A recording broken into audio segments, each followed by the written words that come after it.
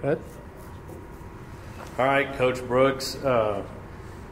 Lost the first series of the season over the weekend, but like there were still bright spots there. Like you had 23 runs on the first game on Saturday. Really battled back on the game on Sunday.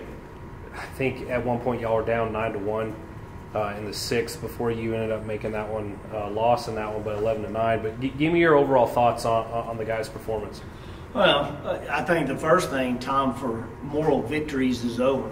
We're past that. Having said that, feel a lot better. I feel a lot better after this weekend than last. I thought we competed really hard. Obviously it's not a recipe for success to put yourself down 6 to 8 runs against a really good team. So, the game we won 24 down that game 6-0. So, that was sort of a consistent pattern. We did not pitch well this weekend, so that was disappointing. Offensively, though, we were much better. We still, we got to do a better job scoring runs, even though, like I say, you look at the numbers and what it says over the course of a season, we should be in good shape. We lead the conference in runs scored. We're second or third in runs allowed. We're the best fielding team. So all those things tend to, over the course of a large sampling, lend to good results. So, but like I said, we got to start doing the results. And really it just comes down to 1 or 2 plays a game that we are not making, that we've got to make. And so feel like all those things are correctable. I really feel like we're getting ready to get on a roll here. And so like to do that starting Wednesday. So it's a long season, of course. Yeah.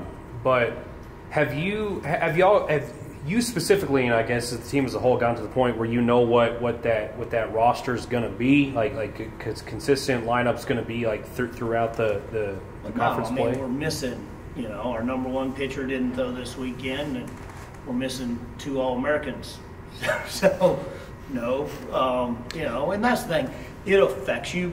I've never been through a season as a coach, though, where you don't have injuries. So, as a coach, you need to prepare your roster. And, man, how great. I wish I could sit here and say, well, those guys are out. We can't do some of the things we'd like to do without that personnel. However, the people that have stepped in have done great at what they do well. And so that's not the reason we're losing. We're losing because we're not playing good enough. It's not missing people. It's not any of that. And so we got to coach better, and then we got to just go execute better in key situations. And, it's so weird, and we'll see how when we look back at this thing on where we're at. But this obviously is adversity. Nothing good in my life has ever come from some things going good. So this is an awesome opportunity. I'm fired up and ready to go, and our guys are too.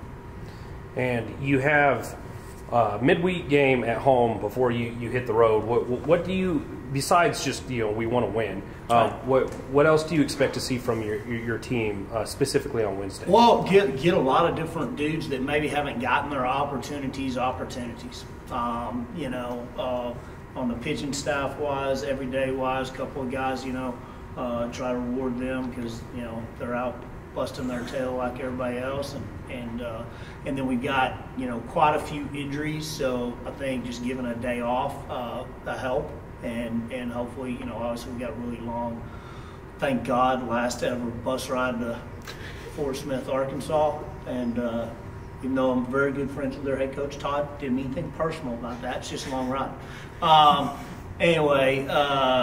And so we got a tough weekend and a huge weekend for us. They're sitting close to the top of the standings, and it's really jumbled. All it takes is one good weekend to turn everything around. So I feel like we're close. Hopefully this weekend then we get it going.